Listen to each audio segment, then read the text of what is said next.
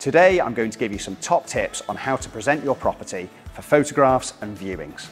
Always remember, you never get a second chance to make a first impression, so let's get this right. In order to achieve the very best price for your home, it's essential that you always present your property to the very best standard. We'll go round room by room with hints and tips, but here are some general pointers.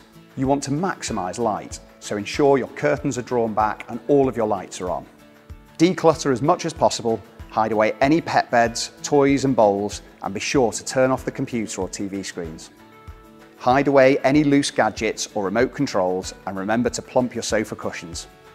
In the kitchen and utility room, clear and clean all your worktops and tabletops. Make sure the dishes are done and put away and the sink is left tidy and clean. In the bedrooms, make your beds nice and tidy and use light coloured bedding. Clear away any mess on the floor and make sure nothing is left hanging on the back of doors.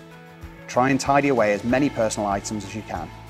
In the bathrooms, remove or hide any cleaning products or toiletries.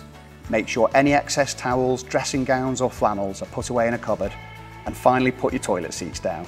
You want it to look like you're stepping into a fresh hotel bathroom. Outside, make sure your lawns are mowed and the patio has been cleaned or jet washed. Move your car and bins to make sure your driveway is clear. Clean up any stray toys or pet mess and bring in any washing. You're trying to make the approach to your front door look idyllic. Finally, arrange your garden furniture neatly and make it look welcoming. Throughout your preparations, put yourself in your buyer's shoes. A well-presented property can make an enormous difference to the price we achieve for your home.